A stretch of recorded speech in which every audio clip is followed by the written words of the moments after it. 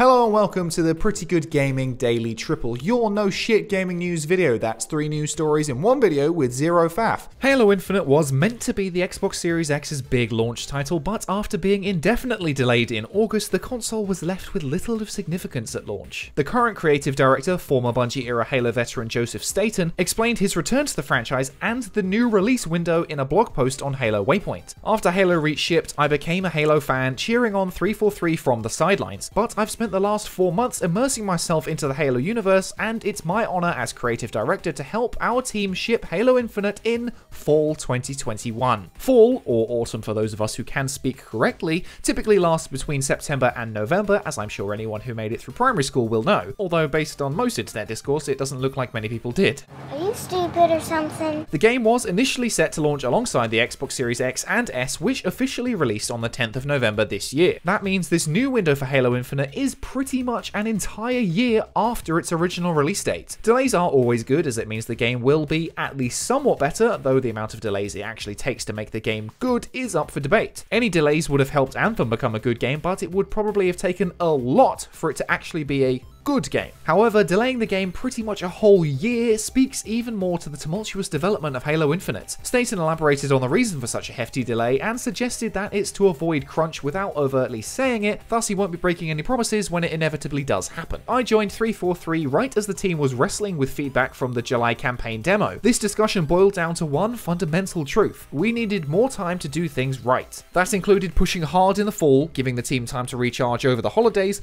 and then coming back in January to finish the game at a healthy pace. The reception to that gameplay seems to have been the driving force behind the game's delay, and it's really not hard to see why. Now, the game doesn't look outright terrible, but it certainly isn't of the AAA standard that we'd expect from Xbox's #1 mascot that, at the time, was out in just a few months. With the blog post, we also got a number of new screenshots which look much more impressive than what was previously shown. Obviously, these aren't indicative of the final product or how it will look in motion, but it does seem like some of the art direction is getting back on track. The armor of the Spartans looks much more tactical and combat ready than it did before, and less like an action figure. The style of Halo Infinite as a whole seems to be a return to the Bungie era look of Master Chief, and it's something I'm really happy about because Halo 4 and 5's designs just never really clicked with me. The post is quite long and has lots of insights from the art team, so please check it out for yourself to get the full story. Director of Art Management Neil Harrison explained how the original gameplay demo from July just missed the mark. The primary goal for the campaign demo in July was showing Halo Infinite gameplay for the first time. While that aspect generally landed as we wanted, the reality is that the art and visuals were not at the bar we hold for Halo, even in a work in progress state. Much of the feedback we heard from the community aligned with our own views and work we were already committed to doing around things like indirect lighting, material response, foliage and tree rendering, clouds, level of detail transitions, and character fidelity. Still, the feedback was humbling, and it also pushed us to look at additional opportunities for improvement. Even if it's not true, it certainly looks like the creative team over at 343 are taking the responsibility seriously and using the criticism to make the game the best it can be. Ultimately, we won't know any more until we see some more of the supposedly upgraded visuals, but I think it's unlikely that we'll see anything for a while, and honestly, I don't really want to. Since we've got to wait until September at the earliest, I'd rather the team works on making the game as good as possible before worrying about showing it off. I wouldn't expect to see some gameplay until spring next year, but hey, I could be wrong, we could even get something at the Game Awards tomorrow. Recently, the game lost a director, and not for the first time, so whatever is happening over there definitely doesn't look good from the outside. But this blog post definitely says some of the right things and shows a couple of promising screenshots, but it could very easily all be bullshit that we've all seen before, so don't get your hopes too high. On balance though, this has made me more excited for the game than I was before reading it, even if only by a little. And next up, with Cyberpunk mere hours away, reviews are in and it's looking pretty great, apart from some frequent bugs that could be ironed out over time. But the game has not been without its fair share of controversy, and that hasn't stopped just because the game is about to launch. One of the most recent controversies, if you can even really call it that, and I'm not sure I would, is actually something that's a little personal to me. In an article by Game Informer, they brought up the challenges faced by epilepsy sufferers when playing Cyberpunk 2077 with all its neon sci-fi strobe lighting. Writer Liana Rupert explained that she suffered one major seizure while playing and felt others come on a few times. Her article is designed to simply serve as a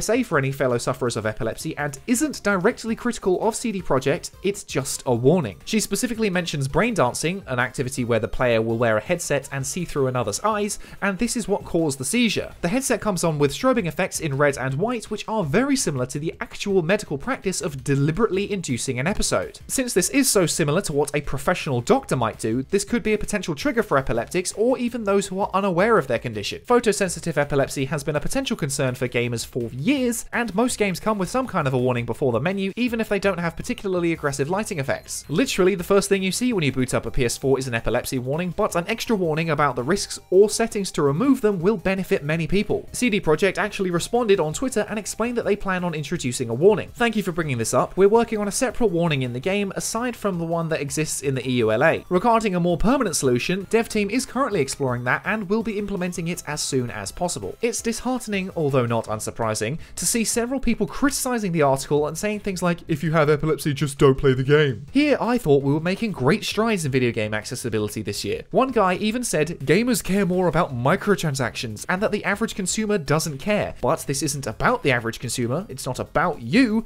Get out of your bubble for 1 second. It's not about you! Warnings are already there in the terms of service, and the onus is on you to check for sure, but adding an extra warning literally does no harm to anyone and will help people know if they can play the game comfortably without fear of a seizure. However, a warning alone isn't good enough. If Brain Dance is made specifically to look like what can trigger seizures, and the option to change it should be implemented because Brain Dance is necessary as part of the story. My brother has epilepsy, and while his case isn't directly affected by lights or strobing, it is still a concern he'll have to live with for the rest of his life. If any of you have seen or even directly experienced a seizure, you'll know how quite horrific and even dangerous they can be. Seizures in the comfort of your own home will most likely be fairly harmless, but that's not a guarantee. You could easily fall off the chair and hit your head on the ground, which could literally kill you. An extra warning and the ability to switch off triggering lights would do a world of good to people who suffer from epilepsy or related conditions, and people who may not know that they do. And if you want to be cold and corporate about it, making the game more friendly to epileptics will mean more people can buy it and make more money. Liana Rupert's article is, as the title suggests, a public service announcement, a warning, not a lecture or an outright criticism of the game. I think I may come across a bit annoyed in this segment, at least a little more than usual, but the sheer ignorance of some people continues to astound me. It is your responsibility to make sure you can safely play the game, but making that information clearer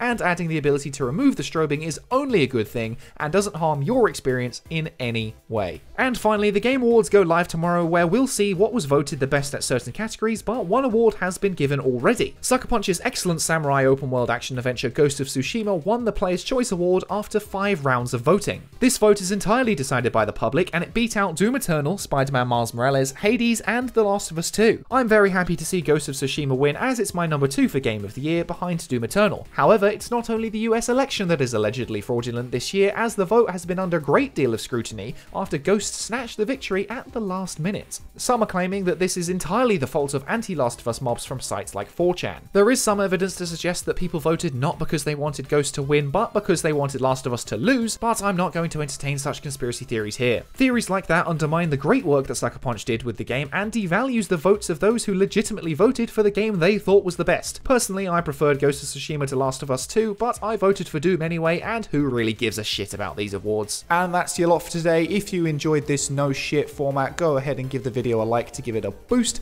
hit subscribe and the bell if you want to stay up to date on all future installments. Toss a coin to your YouTuber over at patreon.com/prettygoodgaming. That's all for today. I've been Henry Cooper.